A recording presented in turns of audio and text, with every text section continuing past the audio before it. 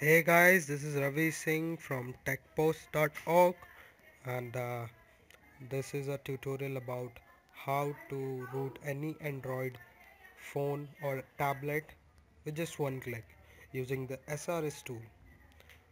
So guys, here I will be showing you the routing process of my MTS uh, C8511 by Hawaii.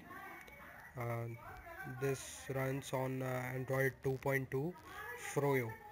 This is my old phone and I'll be showing you how to root this because I didn't find any solution about rooting this phone, but now with the SRS tool I can root it with just one click.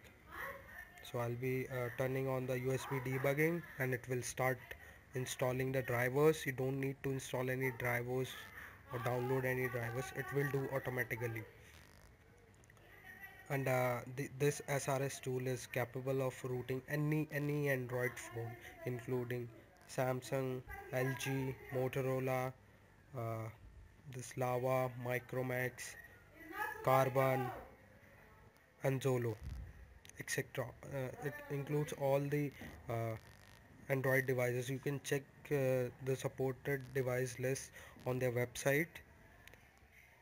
The links are given below in the description. You can visit those links and you can find more information about the SRS one click route. So now there are two modes of routing. So you should for the first time you should click on the smart route. It's the best mode, which will automatically download all the binaries and install it. So for that you need to connect it with the internet.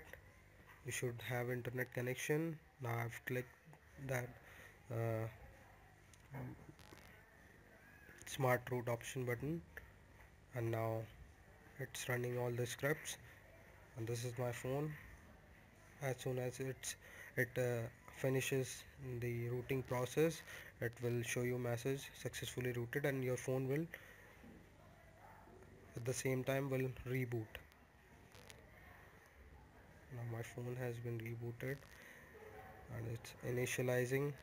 Now I'm gonna show you that my phone has been successfully rooted, and I'll be showing you the super user application which gets automatically installed on the device.